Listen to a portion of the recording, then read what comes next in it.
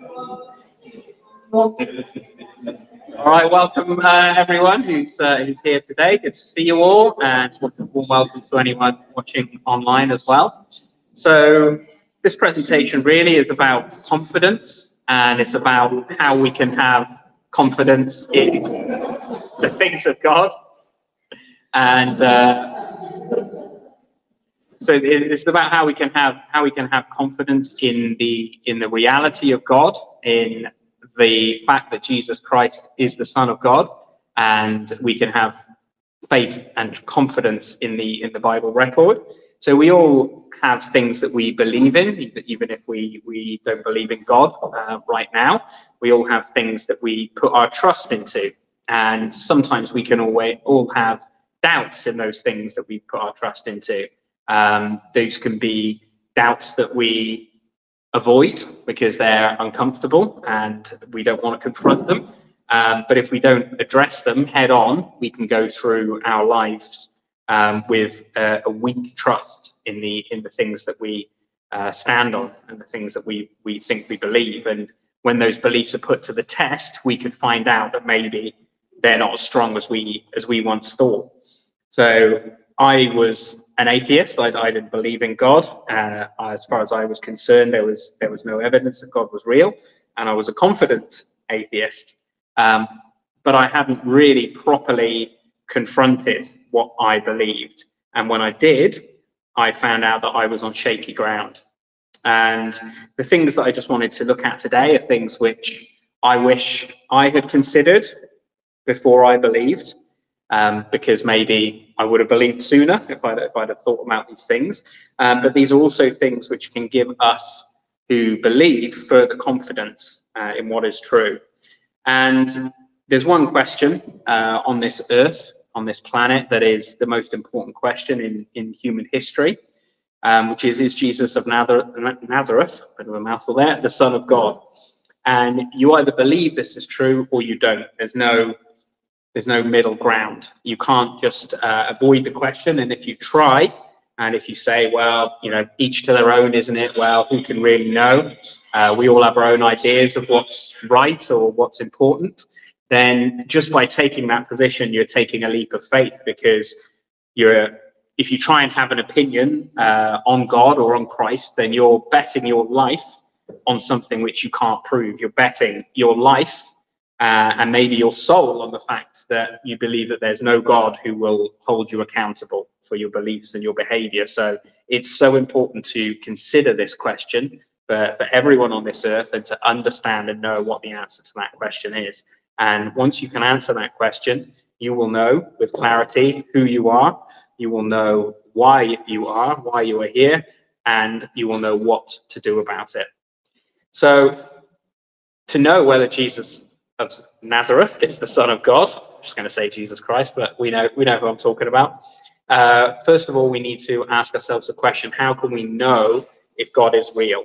And if we're unsure about this, or if we need more confidence in this question, there are two things which we can look at, which can give us clues to that. Two directions we can look. We can look outwardly at the physical world, this material world that we live in. And we can also look inwardly at ourselves, at our hearts and minds. And we're going to look at both of those things and where the evidence of God is in both those directions. And there are many clues, many pointers to the existence of God, which people can dismiss as, well, it's just a coincidence, just a coincidence. It could just be luck. But at some point, coincidences become so unlikely that they defy any rational explanation, and instead they start to point to a deeper meaning. An example of that, if we both said, okay, we're both going to write down a random number between 1 and 1,000,000 and see if we can get the same number. And if we managed it once, okay, you could call that a coincidence. If we managed it 10 times in a row, if we managed it 100 times in a row, you'd have to be pretty naive to start thinking, okay, that's still a coincidence. If you've got any sense about you, you'd think, well, something's going on here. There's a bigger plan behind this. This isn't just luck. And that holds true when we broaden that out and we look at this universe. We look at this universe that we live in. And the universe that we live in is a finely tuned universe. And we don't need to understand, what all of these different things up here mean. But there are different laws of physics. There are different physical laws. There are different physical constants in this universe. And they are so precisely set. And the more science has discovered about this, the more they've found out how precisely these values need to be set. That if they were slightly different, life as we know it could not exist. So gravitational force, I think we all understand broadly what gravity is. If it was too weak, then the planets and the stars would never have been able to form together. If it was too strong, the stars would have just burned up quickly, and there would be no planets. Electromagnetic force, that's force that is within bonds, within chemicals. If it was much stronger or much weaker, we wouldn't have stable chemicals. We wouldn't have things like oxygen, carbon, which are essential for all life. The strong nuclear force, that is the force that holds together the nucleuses, the centers of atoms. If it were weaker, these atoms, they wouldn't be able to hold together in a stable fashion, and things that are essential to life would go away. And just to give a sort of picture of how sensitive we're talking here, the strong nuclear force is so much stronger than gravity, 10 to the power of 40 times stronger. So that's a 1 with 40 zeros, 10,000 billion times the strength of gravity. And if we think of the dial of how sensitively that needed to be set as a ruler spanning across the entire length of the universe, which is about 15 billion light years, if it was adjusted by even one part in a 1 with 34 zeros on the end, which is the equivalent of moving that little dial that's the size of the universe by 1 inch, a dial the size of the universe, if it was moved by 1 inch to the side, this universe could not have life. And this is something that the more man has discovered, the more uneasy he has become with this reality that we have a universe that has been precisely made exactly how it needs to be for life to exist. And you could call it coincidence. One example here was, if a universe could make itself, could a cake ever bake itself? What do we think? Anyone think a cake could bake itself? No? Well, if we set up an experiment, if we were very, very generous with this experiment, if we put all the ingredients there, if it was a simple vanilla cake, I'm sure even I could bake one of those. But if we put all the ingredients out there in random amounts, we put a mixing bowl there, which moves in a random way, we put a baking tray there, which is nearby in the same room, and it moves in a random way. So it's possible that all the ingredients could mix themselves together and accidentally fall into this baking tray. And there's an oven nearby that randomly turns itself on and off at random times, at random temperatures. It's technically possible that a cake could bake itself. But the chances of that happening are 1 in 10 septillion, which is this 1 with 25 zeros, which is also the number of grains of sand there is on the Earth, or the number of stars there is in the universe. That's the chances of a cake baking itself, which, if we're generous, is technically possible. It's technically possible. It's never happened, and it's incredibly unlikely it ever will, but it's technically possible. So if we look at the universe, what are the chances of a universe creating itself with all of these finely tuned elements exactly how they need to be? So the chances of that are actually that number, which I'm not going to say how many billions there are, because I'll be here all day, but that's a 1 with 229 zeros, which is the entire number of atoms in the whole universe is a 1 with 80 zeros, so less than half of that. So this is the chance that the universe could have created itself by chance. And this This is calculated by someone who doesn't believe in God. This is calculated by a leading physicist in this area of physics, and it's been agreed upon. So even Stephen Hawking, a pretty well-known scientist, he's passed away now. He never believed in God, but he admitted, he said, the remarkable fact is that the values of these numbers, the constants of physics, seem to have been finely adjusted to make possible the development of life. So this number, it makes people who don't believe in God and who understand the science behind it, it makes them very, very uneasy, and it makes them very, very uncomfortable. Because if, say, you had 1 billion chances at making a universe, it would still be as close to impossible as you can. That number is impossible. But you might as well say that is impossible. That is a thing which will never, never, never happen. So the leading theory, and if you don't believe in God, you've got to come up to an alternative that this universe was created with a purpose, which is exactly what all the evidence seems to show. So the leading theory, or the alternative to a creator, is the multiverse. And it sounds like something out of, the latest Marvel superhero movie, but this is actually the leading scientific theory to explain how the universe could have created itself. And so this is the idea that there could be not just one universe, an almost infinite number of different universes that have different laws of physics. The speed of light is different there. Gravity works differently there. And because there's so many different universes, we just happen to be the lucky ones, and we just happen to be in the one where, it all worked out. And there's a few problems with that.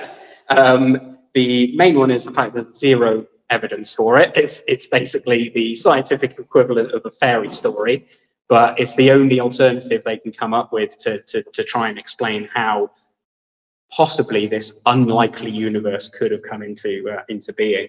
But a leading professor of mathematical physics at Cambridge called this multiverse theory a metaphysical guess of excessive ontological prodigality, which in English means it's a guess about the nature of reality that assumes too many things exist. So it's basically just making assumptions that all these other universes exist when there's no evidence for it. So to put it in very plain English, it's made up.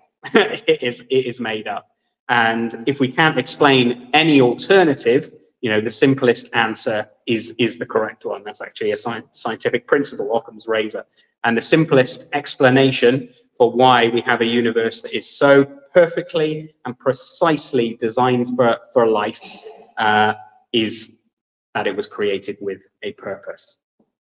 And there's a question, I suppose, an objection that often people come up with when they're faced with the reality or the possibility that there could be a God, which is, well, if there's a God, why is there suffering in the world? And this is another way, actually, where we can have a look for some evidence of the reality of God. So we've looked outwardly at the universe, and we can look inwardly now. So what people usually mean when they say, why is there suffering, is, well, if there is a God, and if he's an all-powerful God, and if he's a good God, why do bad things happen? Why is there injustice? And it's strange that we would be surprised by that if we don't believe in God, because if we didn't believe in a God, well, we're all just animals, and there's no kingdom that's so full of brutality and injustice as the animal kingdom. The strong prey upon the weak. If you're disabled, you're basically dead in the animal world. No one's going to help you out. And whole species and whole life ecosystems of animals can just be wiped out, can starve and be destroyed. There is no justice, there is no fairness in the animal kingdom. And so if we believe that all we are is animals, well, then why would we be surprised that there was injustice in the world? But the fact that we recognize that there is wrong in this world, which there is. Bad things happen to good people, good things happen to bad people. There's a lot of unfairness. There's a lot of horrible things which aren't right, that do happen. And just the very fact that we can recognize that injustice, that's a clue that there's something within us, there's something deep inside us which believes that there is such a thing as right and wrong. You can't prove that there's such a thing as good and evil scientifically, just and unjust, right and wrong, but we all, every single one of us, regardless of what we believe, we all know it, that these things are true. They can't be measured, but we know that those are true. And exactly what we see in this world today is exactly what the Bible tells us to expect to see. This is a fallen world. It's a world where we've been given the freedom to make our own choices, and those choices have consequences. And a lot of people, they use that freedom to make the wrong choices, to make bad choices. And what we see is a world which has fallen from what it should be, a world which is sick, a world which is broken. But the Bible also tells us that there's a cure to this sickness, but we can't access that cure until we accept the diagnosis that we are sick and that this world, it is broken and it needs help. And people can say, well, it doesn't really matter what the cause of all this injustice is. If there is a God, then it's all on his head and he can't get off the hook for that. But what Christianity shows us is that we have a God who isn't trying to get himself off the hook. We have a God who deliberately put himself on the hook. He put himself on the hook of human pain and suffering deliberately.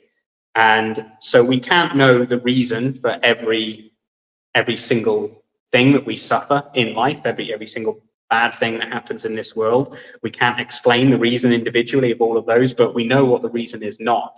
And it is not that God does not love us, because he proved that when he put himself, put his son on the hook, on the cross of that pain and suffering. So when we consider that there is a God, the evidence points to the fact that there is a God inwardly and outwardly. So the next question is, what about Jesus? What about this man, Jesus of Nazareth? It was Jesus Christ. Was he the Son of God? Now, what did he say about himself? He said these astounding, extraordinary, shocking, staggering things about himself. I am the resurrection. I am the way. I am the good shepherd. I'm the light of the world. I am the true vine. I am the truth. I am the door. I am the bread of life. These are incredible things to claim about yourself. And they are either true or they are false. There's no middle ground. These things he said are either true or they are false. Now, if they're false, then we have to consider that either he knew they were false, he said these things knowingly false, or he said these things without knowing they were false. So we'll look at both of those alternatives to see how they hold up against the truth. So if he said these things unknowingly false, if he said, I am the Son of God, I am the bread of life, I am the door, I am the way, if we heard someone on the street saying those things, you'd think, okay, they need a bit of help. Someone needs to come and put a bit of an arm around them. Like, you're not the light of the world. Come on, let's get you a cup of tea. You're not the true vine. All right, steady on. These are the words of a madman. If they are false, they are the words of someone who is not quite in touch with reality. But these are some other words of Jesus. So if he was a lunatic who believed that he was somehow the Son of God and divine and all of these special things, and he was the way that people would go, and they had to eat his body and drink his flesh to be part of the kingdom of God. If all of this was the ravings of a madman, well, he also said all of these things, and these things are sayings which are held up even from those who don't believe in God or in Christ as some of the most profound words in human history. Turn the other cheek. Judge not, lest you be judged. Do unto others as you would have them do unto you. Love your enemies. the Good Samaritan. Love your neighbor as yourself. A couple of sort of paraphrase to fit it in here. Actions speak louder than words. It's what's on the inside that counts. Don't let your left hand know what your right hand is doing. One man in just 3 years of speaking publicly to the world, said all of these things.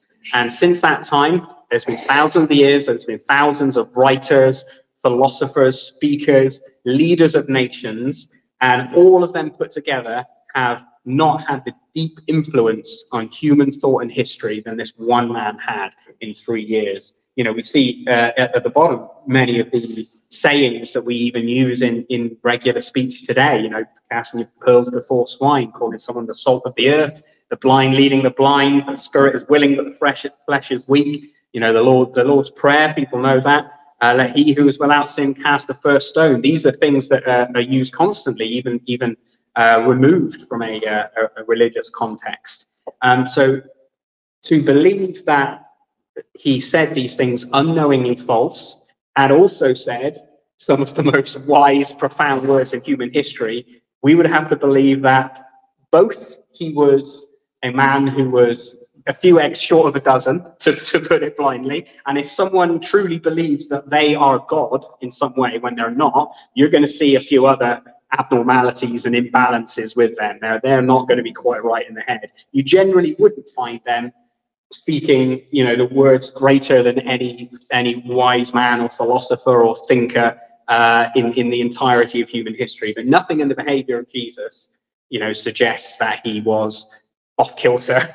You know, you can't read the Gospels and come away with a picture of a man who is mentally ill. So it doesn't fit. It doesn't work. But what about if he was knowingly false?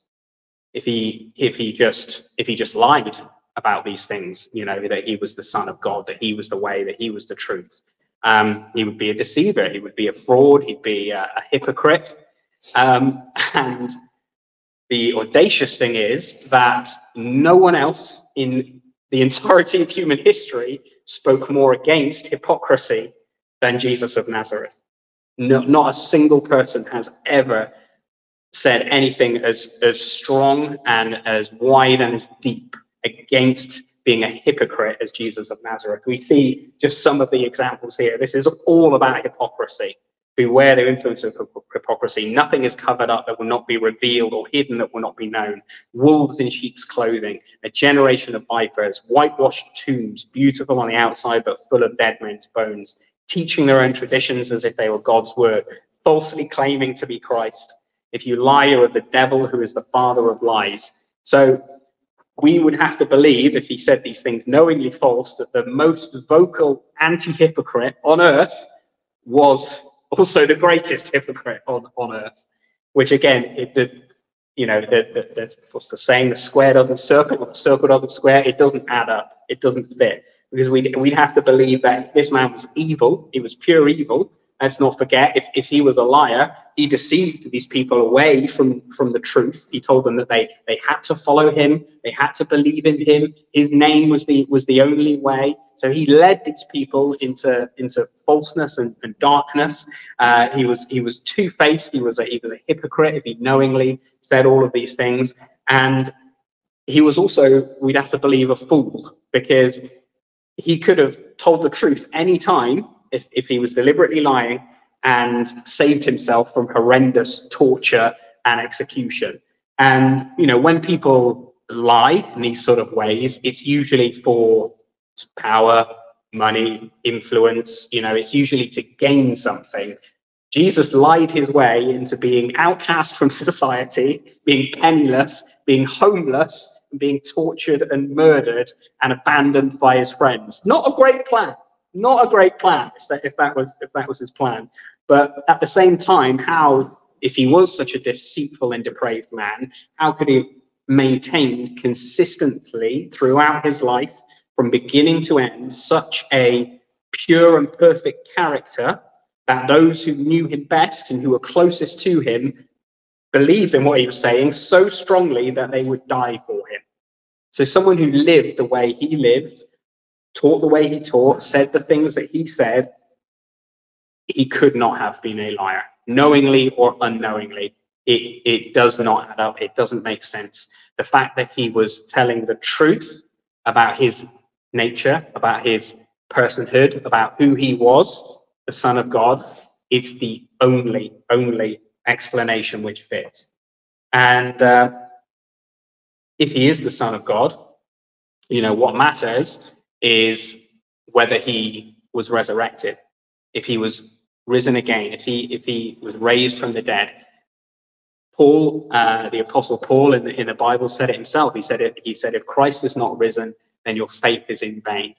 The whole of the Christian faith hinges on the fact that Jesus Christ was raised from the dead. And it's only the gospel record on that which makes sense.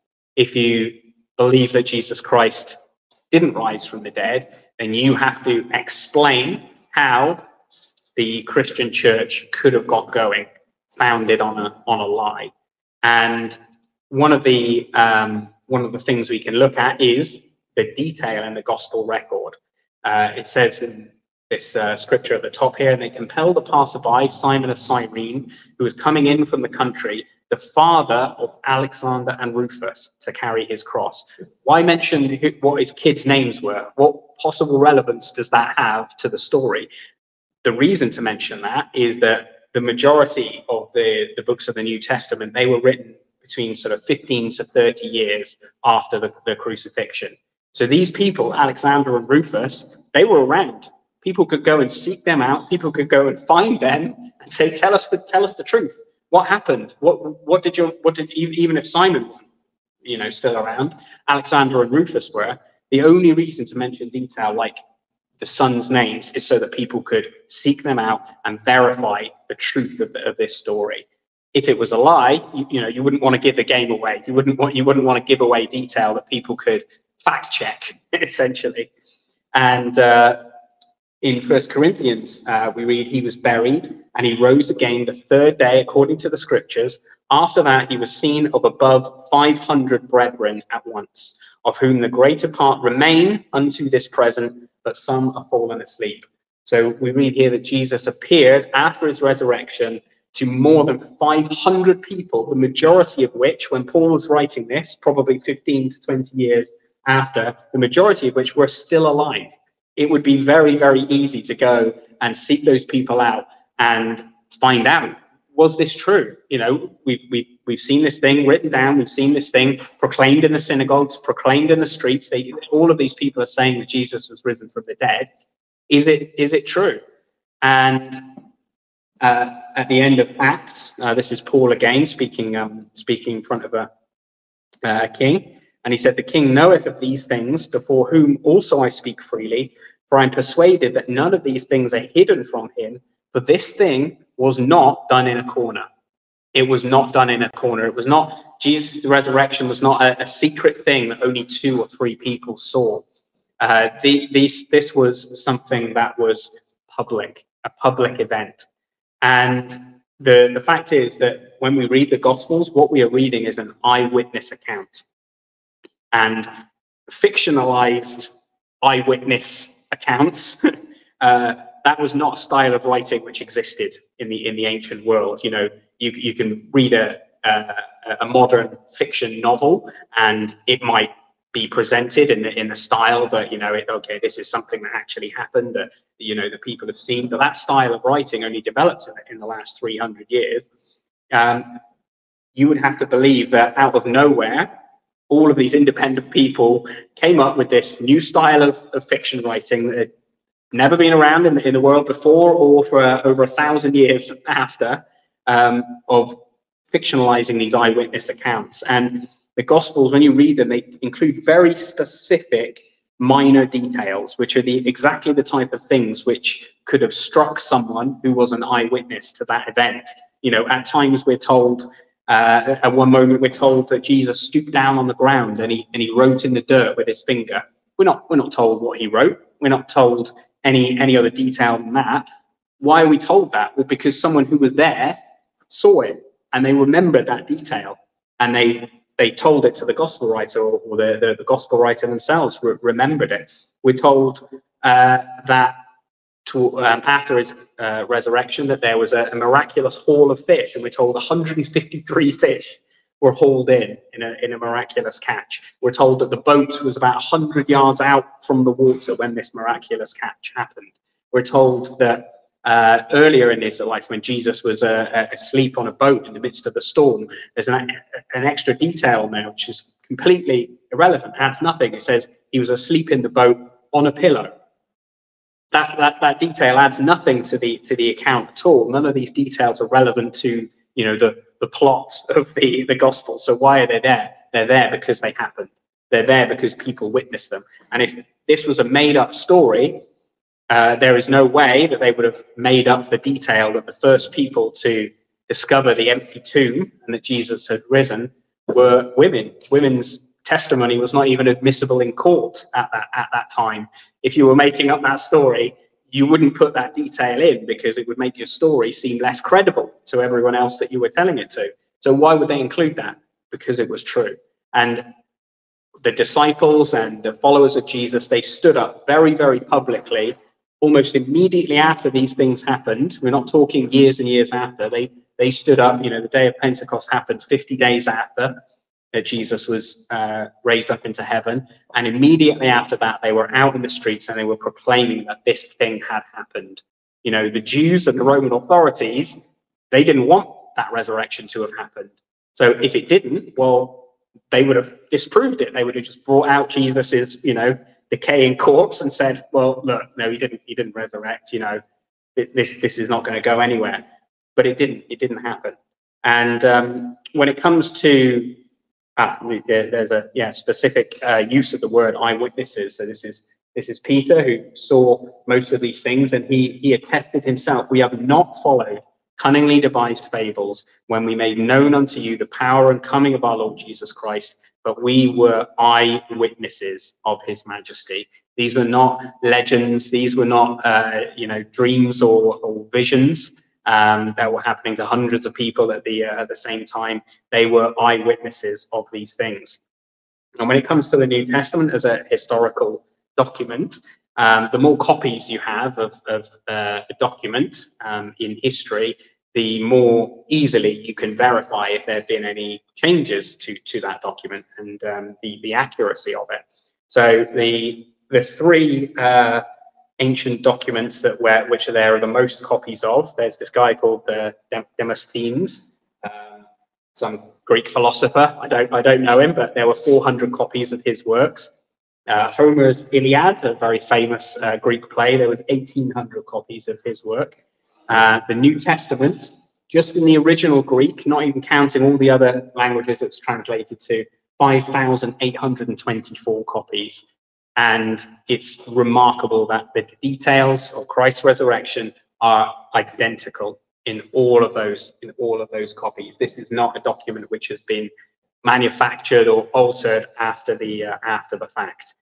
This is one of the most verifiably true historical documents in history. When you count the other languages at the time, not modern languages, at the time that it was translated into, like Arabic and Latin, Syriac, Coptic Greek, there's more than 20,000 copies of it.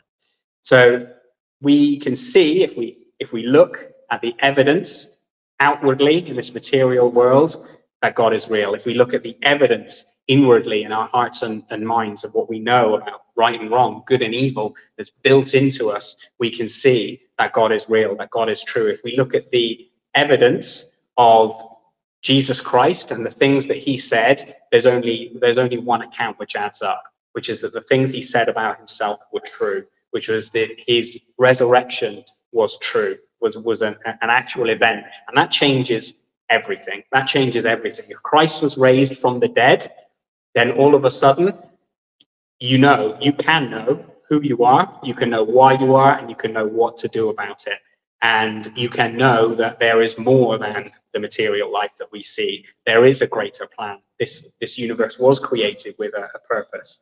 And there's a final piece of evidence that is very clear that we can all experience, which is receiving the Holy Spirit. This was something that happened on the day of Pentecost, 50 days after Jesus was risen to heaven. It says in Acts chapter 2, and they were all filled with the Holy Spirit and began to speak in other tongues as the Spirit gave them utterance. And this is something that was evidence to me when I had this experience, which was written about in this old book, you know, over 2,000 years ago, and I had the exact same experience. And every man, woman in this room has had that exact same experience, and that exact same experience is available to you. You can be filled with the Holy Spirit, with the Holy Ghost and fire, and you can see the truth and the evidence of this, just as we can see the evidence of everything else to do with God. And you can know that Jesus Christ is the Son of God. He was raised from the dead. And what does that mean for you? It means glorious things. It means wonderful things. And I'll just leave those things there.